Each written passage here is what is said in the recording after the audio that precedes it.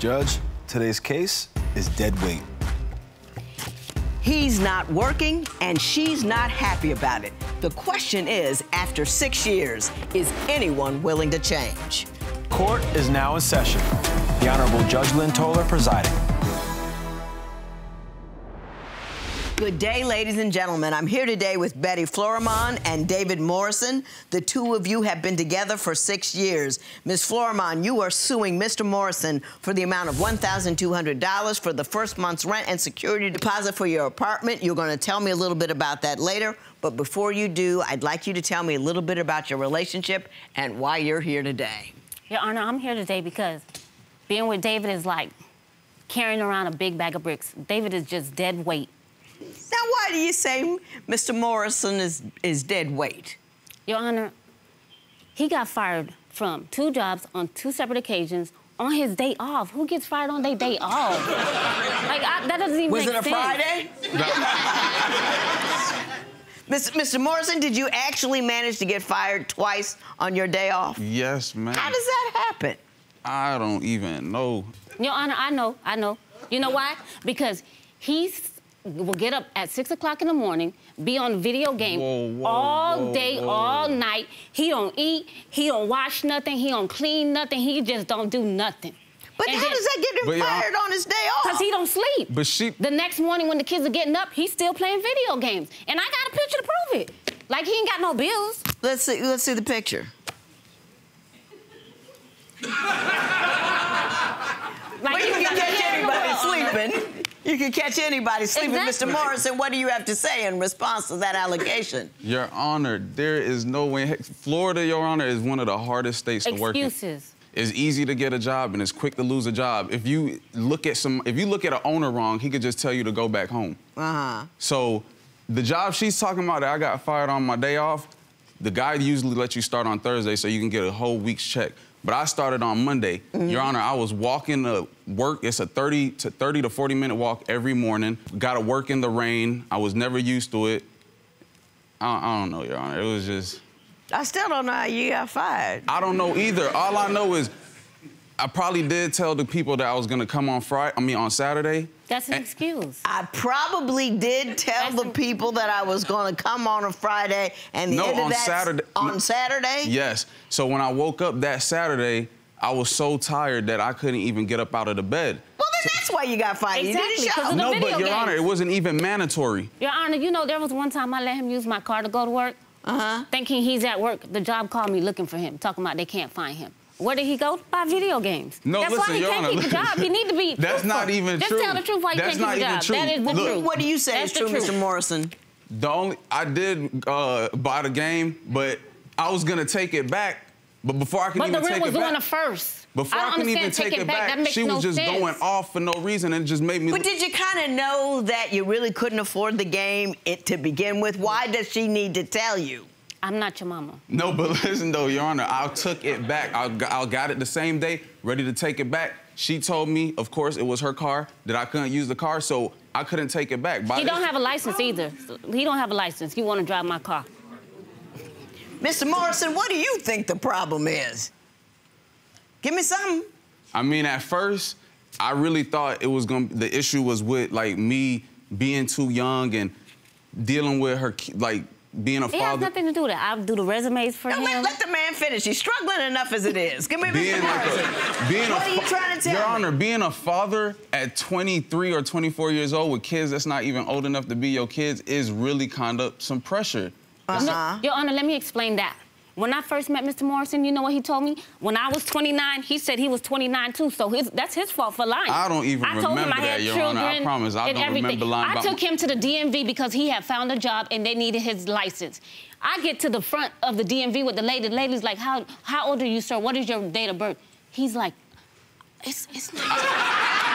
I'm like, it's what? It's what? I was like, I can't hear. Let me come a little closer. He was like, please don't make a scene. Please don't make a scene. Let's wait till we go outside. This is my real age. Are you kidding me? You know what you was getting into. Did you lie? Your Honor, I do not even remember me lying. I promise. You don't remember nothing. I don't never remember. Well, what do you remember? The only thing I remember is I be trying my best. I be working in Florida, doing whatever I could do. But I think it's the issue is that I don't have no license. Mm-hmm. That's a problem. problem. That's a huge problem. But that's not true, Your Honor. I lost a car. You know, I lost my car because of him, because I'm the only one working. I catch 6 buses, and I walk 1 hour. So why he can't do it? I'm a woman. Wait, Your Honor. If I can do it, you can do it. You're a man. Mr. Morrison, Mr. Morrison, I'm really rooting for you over here, just so you can get something that looks good out. So, do you understand her distress with respect to her your lack of employment? Yes, ma'am, I do. But I'm telling you, I'm trying the best that I can, Your Honor. You ain't trying hard enough. What does that involve? Me shifting from not trying to take public transportation because, see, I was born in New York, but I'm like a Georgia boy because I was living in Lithonia and I was living in a little bit in the Decatur. So I didn't like how certain people could get on the bus, and that's what had me scared about. So you special? You didn't like how people were getting on the bus? No, certain people, like I want to say homeless people or whatever, like Florida. Oh, so you got money? You don't want to take public transportation because you don't want to be around. I don't want to deal with ne'er-do-wells or people who are down on their luck. He must be rich. He must be rich. Are you serious? No, Your Honor. Oh my God. It sounds like y'all on Betty's side, man. I'm trying to say something that I can say he's got a point. Your Honor, I promise I'm trying the best that I can. I don't know if she don't see it, or I don't know what... That's not trying. I don't think you are trying the best that you can, because if you're trying the best you can and she lost a car, you get on the bus with whomever and you go down to get a job because you're a dude and you think it's right. And you're a grown person. That's what you do. That's what you do. If you tell your employer you're going to come on Saturday, even though it's not mandatory, you show up on Saturday. That shows him that you're somebody to be trusted. You get your license in order. That's all grown folk business. You with me on that, yes, Mr. Morrison? Yes, ma'am, I am. Are you high? No. He might be. He might be. Nah. He might be. Nah, Your Honor, as I've been trying to look for a job and do everything and move in the right direction, I promise I don't smoke. The only thing I probably smoke is... No, because he ain't got no money. That's why you don't smoke. Tell the truth now. Nah, that ain't true, Your Honor. Tell the truth. I mean, your eyes was a little tight. I just, oh, no, no. You looked baked to me, but okay. Nah, I'll pass. I'm good. I don't smoke. I think that he's picky.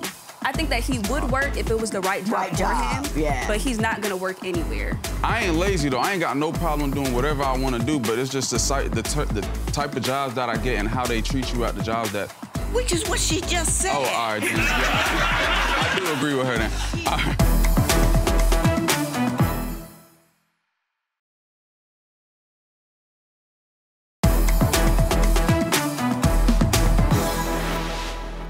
Your sister is here. Yes, ma'am.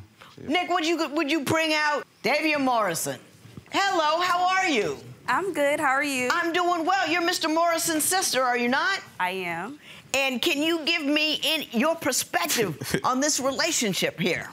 Okay, so my brother and Betty's relationship is very toxic, and I believe that they are probably better apart than being together, mainly because they don't know how to communicate. And my brother, even though he's 29 years old, he's like 29 years old, but stuck in a 13-year-old's body. Really? Yeah. Really? Do you think she says he's lazy and doesn't want to work. Do you agree with that, or do you have a different opinion? I think that he's picky. I think that he would work if it was the right job for him, but he's not gonna work anywhere. Is that kind of true? Not really. Not really? I mean, I ain't lazy though. I ain't got no problem doing whatever I want to do, but it's just the type of jobs that I get and how they treat you at the jobs that... Which is what she just said. Oh, all right, then. Yeah. I do agree with her. What she just said. Yeah, I do agree with her then, Your Honor. I agree with her. Holy cow! My understanding is they argue a lot about her daughter. Are you privy to those conversations? You know, sometimes when they get into arguments, they love to call me and put me on speaker, but half the time... No, but look, half the time they're arguing over each other, where I can't even understand what's going on in the house. I'm like, what do you guys want me to do? Right. Yeah. So why do you say you argue so much over your daughter? We're arguing over my daughter because he thinks he should be living at somebody's house for free. Whoa. And because my daughter is living at my house and not paying no bills. He's like, well, I can't get the same privileges for you. So you're saying she's not pulling her weight in the household, even though she's living there? All right, so for instance, like she said, me and her don't have a car right now, right? her daughter had a car. I walk home and I'll see her daughter's car parked outside, and I'm blasting her phone up like, if we you think that she should give you a ride? I don't really think. Yes, I would she just. said that. You He's very entitled, Your Honor. Yeah. I'm sorry. Yes, he is. He is. No, the problem is and the deep thing is he knows. Right. So he can't tell it. He can't own it. He knows how bad Your Honor, it sounds. if you a family, right, your family, wouldn't your brother, or even if you had a stepson or whatever, wouldn't you expect for him to be like a real son or whatever? If I had a man living in my house, he'd have to have a job and his own ride, or I'd kick him to the curb. Thank you. I can't speak for her. I would expect more from a grown man than I would from my own child. I just would. That's me. You asked.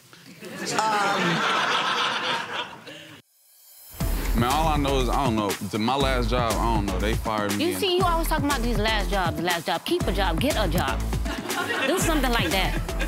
He's deeply, deeply lazy. Yep, he is.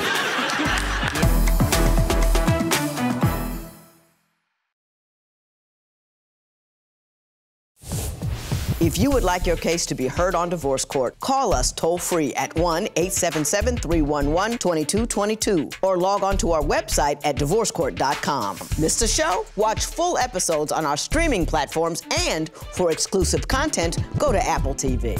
I understand we have Janiyah St. Louis on the phone, and she is what to you? My daughter. Can we talk to her?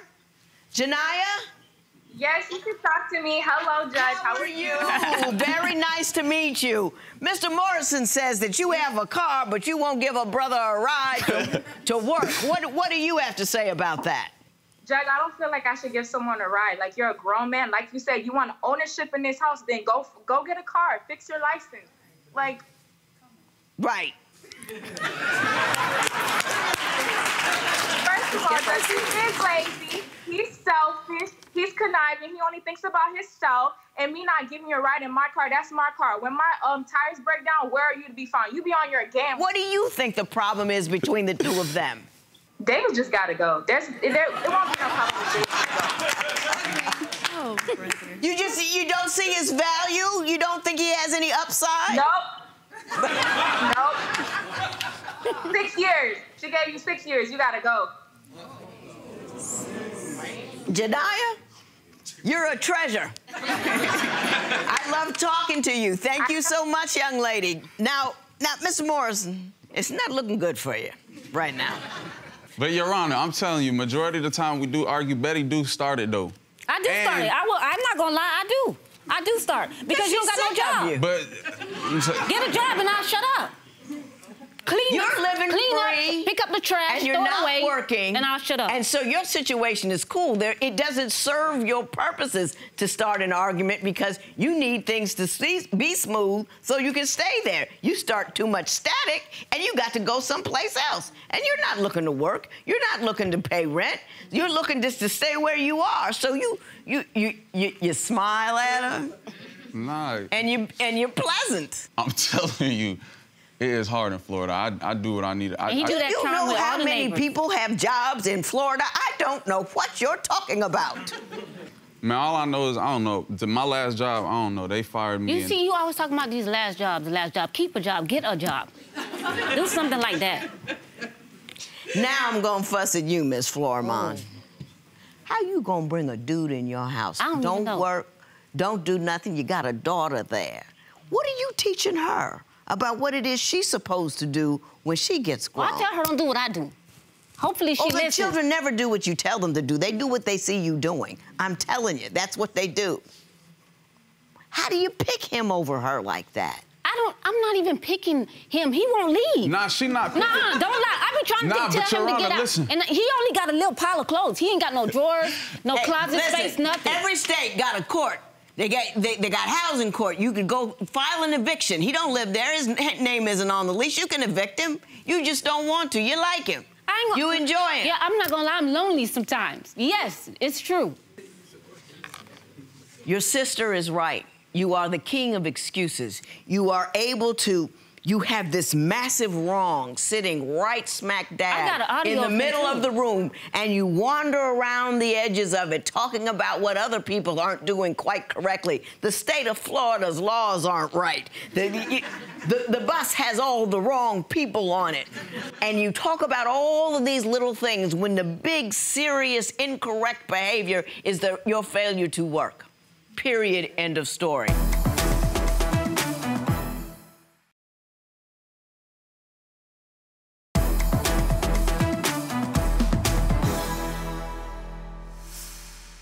You decided it's enough.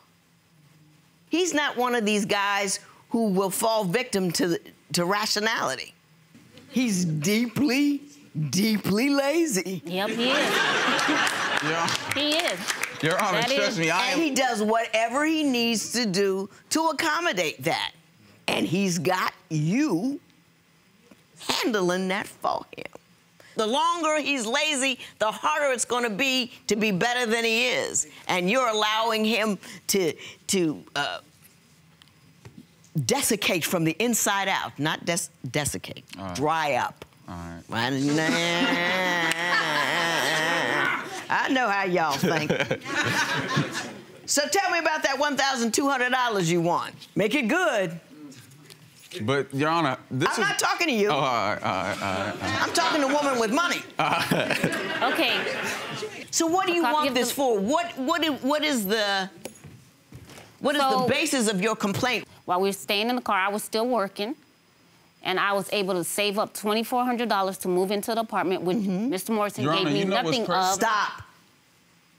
So since I used all my money to move in, I want him to give me the house. Chip in. Yeah, because you're still in the house. You won't leave. Mr. Morrison, your response would be... Watch what she's going to say, Your Honor. I want your response. I don't want to watch what the you're reason say. why I ain't have no money, Your Honor. And you still have no money. Nah, but look, I was paying for hotels, Your Honor. Now she's going to say... I pay for hotels, too. I knew she was going to say she was paying for hotels. Exactly. I pay for hotels, went to school, and work. I get it. You're not getting any money. You knew who he was. You knew what was going on. He's not obligated to pay you anything. That's what... The only thing I want to change is this. Only thing. I want you to feel bad about what you do. I want you to feel less than. I want you to feel a little low. I want you to feel like you're using her. Thank you. You are using her. But, Your Honor... But no. I want you to feel like that because that might be the only impetus you have to get up, man up, and do the right thing. And then if he can't do that, don't you open your mouth and complain about it again because you are allowing it.